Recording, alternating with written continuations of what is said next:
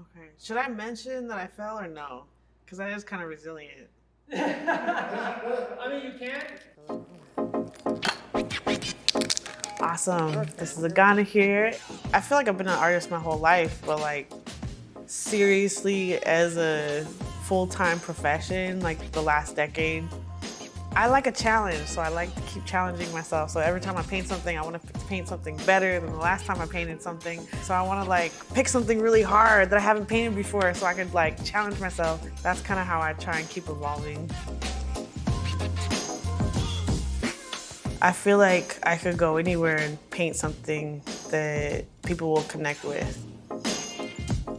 Really try and create something that people see themselves in and see a reflection of themselves in the art. I think that is kind of like my handle. That's what's really getting people to reach out to me again to paint more and create more murals, is because I'm really making those connections on a deeper level, looking at the stories of people that are not just famous, but that are from the neighborhoods.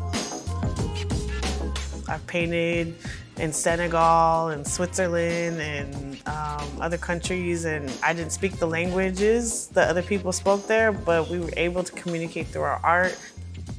Our art was just kind of like a universal language, and we painted together. Even though we couldn't communicate verbally, we communicated with colors and shapes and imagery.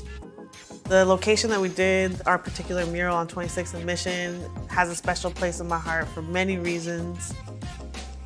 For the Mission period, painting at the Brava Theater, and we're doing another project with Mission Housing. It's just like this hub of cultura and artists and people that are really wanting to give back. And there's so many stories on the wall. Like Spy from TDK has so many pieces, and the alleyways tell so many stories, and it's just, it feels like home, you know, when you go there. And we gotta keep it alive as much as possible because it's changing so fast.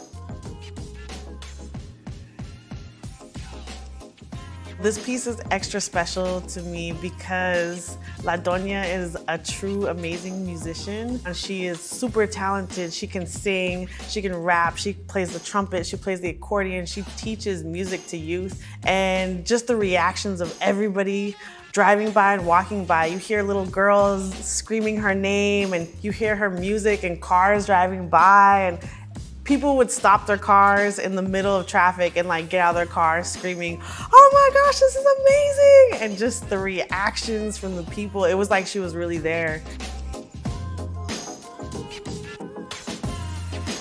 Resilient means being able to understand your struggles of your peoples and where you come from, and using that struggle as motivation to evolve, to uplift, to be the best person you can be.